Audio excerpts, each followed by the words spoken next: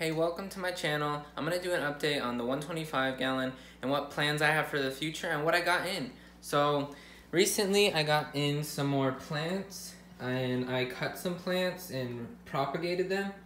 So I got in this mermaid weed today actually, and then I trimmed and replanted the Rotala, no, not Rotala, Ludwiga. Yeah, Ludwiga dark red and Ludwiga green or red, one of the two. And then I also got this Rotala indica over here, and some Crypt Balanase, and some Dwarf Baby Tears. I am going to rescape this whole tank, so it's going to change quite dramatically, and I'm going to put in some wood, and I'm just kind of letting these plants get used to the water and convert to submerged grown plants instead of the immersed. So my plans for the tank are to build up a pile of rocks in sand over here and put some driftwood, probably this piece, and make more of a like hilled aquascape, and I'll definitely show you guys that after it's done.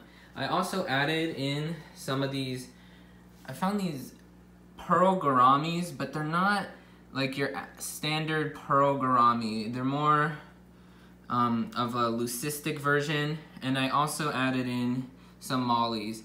I plan on removing the tiger barbs from this tank only because they keep nipping at my catfish in here and I don't like it. And also I want to add in some angels with the geophagus I have in here, and I don't think they're going to get along too well. I don't plan on getting rid of them. I plan on putting them in a 75 gallon once I get it, or in the pond once I build that. So I love tiger barbs. They're just being a little too boisterous in this tank. The blood parrot will probably go in the 75 gallon as well. The green terror, if he starts to be a problem. Now, you guys might have seen the algae on the glass, and I plan on getting rid of that algae with some fertilizers that I'm going to put in here, or coming in and manually scraping it. I do have 4 Plecostomus calico bristlenose in here. However, they don't like really eat on the front glass because the tiger barbs once again pick at them. As well as the other catfish. You can see down here this Colombian catfish. He gets picked on quite a bit by the tiger barbs, and I want to get him in a different tank, probably the 75 gallon. He has to be brackish water eventually though.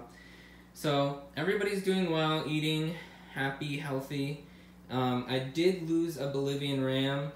I think it was another male, and that this big male right here just wouldn't leave him alone, and yeah, I don't know what happened. I didn't do meds because he didn't show any signs of parasites or bacterial infections. I think he just got out-competed. I do feed a lot, but I think the male just put a real beating on him.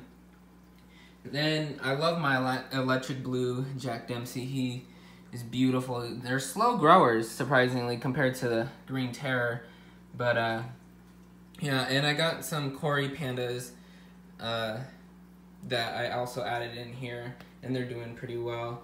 I don't see them, but they're in there. And then the black ghost knife is also in here. One day I'll get a shot. He does come out occasionally, and I had mentioned that I was worried about him not being in the tank. He is in the tank. I don't see him eat, so I do try to feed bloodworms and other things, but again, the tiger barbs eat a lot of the food. It makes it really difficult to feed some of the other fish. Even my Geophagus Weimilleri do have trouble getting to the food as the tiger barbs outcompete them as well. And I have to put a lot more food in and do a lot more water changes, and it's just not worth it in this environment. A lot of the other fish are suffering because of their presence, and I don't like that. I like to have a very harmonious community tank that all fish can grow healthily and not lose them. Like, I feel really bad that that Bolivian ram died about a week ago, I think, and I didn't, you know, there was not much I could do other than keep feeding, and I thought he was doing okay and he looked okay, and then I think this male got to him, and then just not being able to get enough food. Even though I do feed a lot, I can only feed as much as I'm gonna water change, and as you can see, like, the tiger barbs are really full, and so are the clown loaches. So a lot of food does get in here, but I think the Bolivian ram was mostly for the male competitive nature, and that this male just really didn't want him in the tank, unfortunately. But yeah, I will be doing updates on when the tank is fully re-aquascaped and done. So thanks for watching, and I'll see you guys in the next one. Peace.